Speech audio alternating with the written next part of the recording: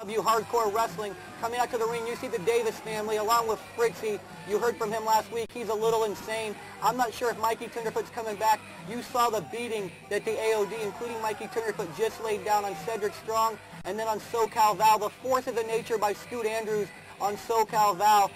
Normally I like these kind of antics by the AOD. They crack me up, but I don't like Scoot Andrews having to take it out on SoCal Val. It's not her fault, but the Strong brothers, the Shanes, and Vicious and Delicious ended up shaving Scoot Andrews' head. But he's here to take it on anybody and everybody, I suppose.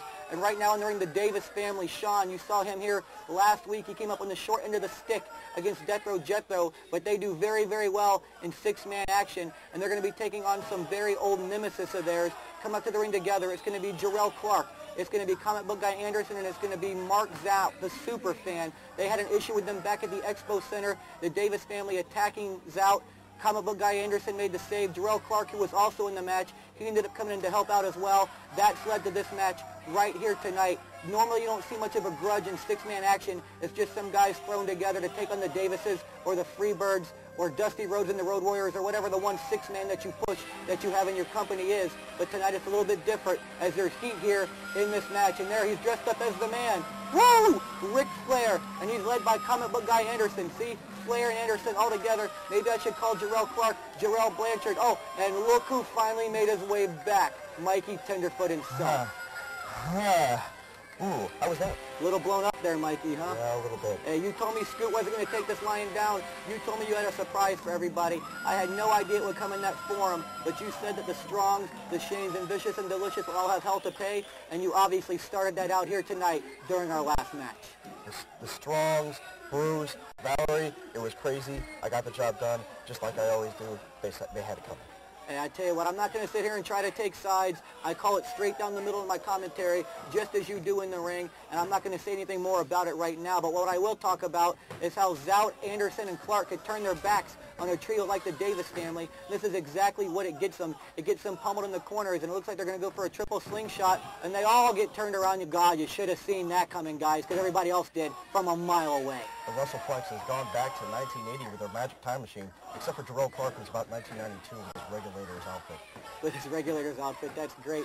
Jerrelle Clark, Mr. 630. The knee injury has kept him from living up to that moniker as of late, but I'm sure he'll be coming out with that again in the very, very near future. The on-top champion of the Sports Entertainment Extravaganza promotion, the original and only sex promotion as far as I'm concerned here in the state of Florida or anywhere else. And speaking of things of that nature, there go the Davis brothers all hugging. You shouldn't be doing that with Fritzy already coming out of a butt pirate, but I digress. These blonde cats never listen to a word I have to say. Mark's out. At least he listens to me sometimes. If he listened to me a little bit more, he wouldn't have the win-loss record that he has here, but he's improved by leaps and bounds in recent weeks, and that winning streak of his, he hopes to continue it right here tonight in this six-man action. Last week, you tender viewers may have heard me say that Ric Flair was dead and rolling over his grave at the antics of Bob Tully, but to see him in the ring, it's good to see him back with Arn Anderson.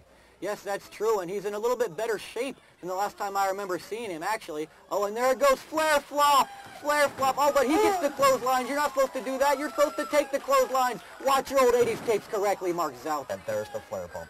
There it goes. I tell you, he comes out here. He's imitated Shawn Michaels and The Undertaker to perfection, and he's got the Ric Flair down now as well, and he tags back in Jerrelle Clark. I would think comic book guy Anderson may be itching to get into this ring. He's definitely got some issues with the Davis family as well, but Jerrelle Clark, he told these guys he was going to be here 100% to try to help them out, and that's exactly what he's doing by taking the majority of the time in the ring thus far. What's Ole Anderson doing with a Aquaman suit on? Oh my goodness, leave Ole Anderson out of this. He couldn't book the Black Scorpion or whatever was a testament to that, so let's just leave him the hell out of any and all IPW conversation. Nice backflip off the rope by Jerrelle Clark, and a series of arm drags now, taking out one of the Davis brothers. These guys are starting to look so much alike, it's reminding me of the Shanes, and one of them just rolls outside the ring there, but Jerrelle says, no you don't, brother, I'm bringing you back in, and Fritzy the Butt Pirate, not happy at all. Tully Blanchard clearing house, although he kind of looks like more like Dark Journey now. Yeah, I guess a little bit more like Dark Journey, or maybe even Paul Roma, if you want to start talking about all previous horsemen. But he was able to catch himself as he backed up off that top rope. The Davis brothers thought, oh, look at that, he just kicks the bottom turnbuckle. Now that's comedy relief for you right there, ladies and gentlemen, by the Davis family, as only IPW can bring you. I felt that before, and there's reason for him to be hurt like that. Those turnbuckles are hard. Yes, they are. People think that it's just a bunch of big padding, but it's not true. It's solid steel right underneath there. Very thin padding just so guys don't get cut open. each and every time they run into the ropes or into the corner there. Oh, what do we got here? Oh, nice double suplex there on comic book guy Anderson, and he tried to reach up for the tag, but the ample gut of his kept him from doing a full sit-up and making the tag, so instead he just gets drop kicked right in the chest. CBG Anderson is going to look to hit the spine buster here, just like his father, Arn Anderson. I'm not sure if they're, direct relatives. I didn't really know he was his father. I know Arn would have had to have him at a very, very young age for that to be the case. But I believe what he is that he's the third cousin, twice removed by marriage, of one Lars Anderson. Either way, he's getting the heat here and getting a big boot there from our man, Sean Royal. It's not Sean Royal. Sean Royal was in New Breed, and actually I guess all these guys were as well, but that's another story for another time and another place. It's Zephyr, baby. And the former Mortal Decay, one of the Davis brothers, gets a double pancake maneuver. What, is that it? No, only a 2 count. Billy the Kid says, sorry kid, 1, 2, let's do it again. For the second time, would you explain to me what Mortal Decay actually is? Is it decay that can die? Actually, what it is nothing but something that kills the crowd, and we're not going to talk about that here any longer and waste our time. And you've got to hook the leg there, Mr. Davis, brother. Come on, I tell you all this each and every week. Don't you guys watch the show? I mean, I know most of you don't watch it unless your match is actually on, but your match was on not that long ago, and I told you the same frickin' thing. You can't beat a seasoned veteran like Arn Anderson by not hooking the legs, and I tell you what, I like this double team, though. Once again, Mikey, that's not Arn Anderson, that's comic book guy Anderson. I know it's confusing since he's in there with Ric Flair, but trust me, this guy not quite to the level of Arn Anderson just yet, but he's one of the fastest rising youngsters here in all of IPW and therefore all of professional wrestling, but he's about the fast falling youngster right there as he gets his face kicked clean off by the super kick by, I believe that's Phil Davis there in the ring right now, and he brings over Billy the Kid and says, look at this guy, that ain't Ric Flair, and is that Paul Roma?